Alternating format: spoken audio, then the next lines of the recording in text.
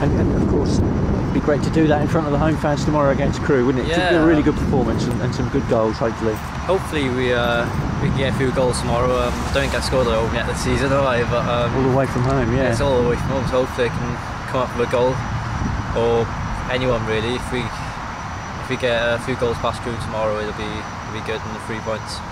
And the boys, I mean, I think a third of the way through the season now. It's gone quite quickly. Are we on target in terms of what you boys think we can achieve this season? I think, yeah, maybe we should be a little bit higher up. Few games we should have won really, and maybe we've been unlucky and they've scored last minute, or we've drawn.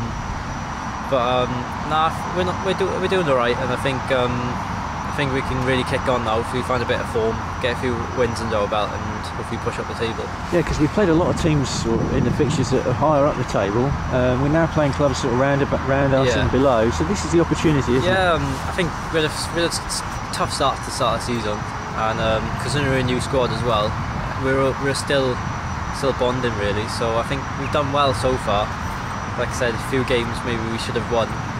We've been a bit unlucky, but no, I think the goals are starting to come. So hopefully, if we take our chances now, we can push up the table. Matt, big game tomorrow. Just spoke about this to Gwion and to Paul Groves earlier. We seem to have played a lot of the sides at the top of the end of the table in the first third of the season. Now we're playing a few teams around us. Important that we sort of push on, isn't it?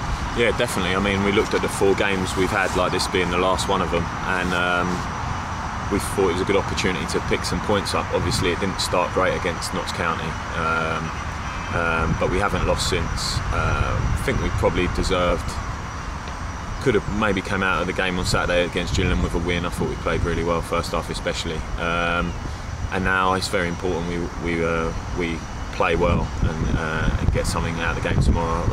Like ideally a win. You know, it's not going to be easy though.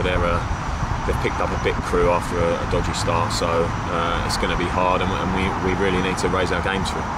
You must have been pleased with your own contribution last Saturday at Gillingham. I mean, you hit the post, and I thought your all-round play was excellent.